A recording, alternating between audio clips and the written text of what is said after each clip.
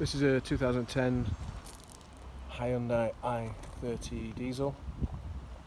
Car's done 94,000 miles. Got a March 2022 MOT. This is a part exchange that we've just taken in. We are selling as a part exchange to clear, so this will be extremely well priced. Make a good value car for somebody. It's £20 a year to tax this car. As I say, it's done 94,000 miles. Hopefully you can see from the photo it's actually in pretty good condition all round. No real things to tell you about, which you'd obviously expect. And I'm just going to show you inside. You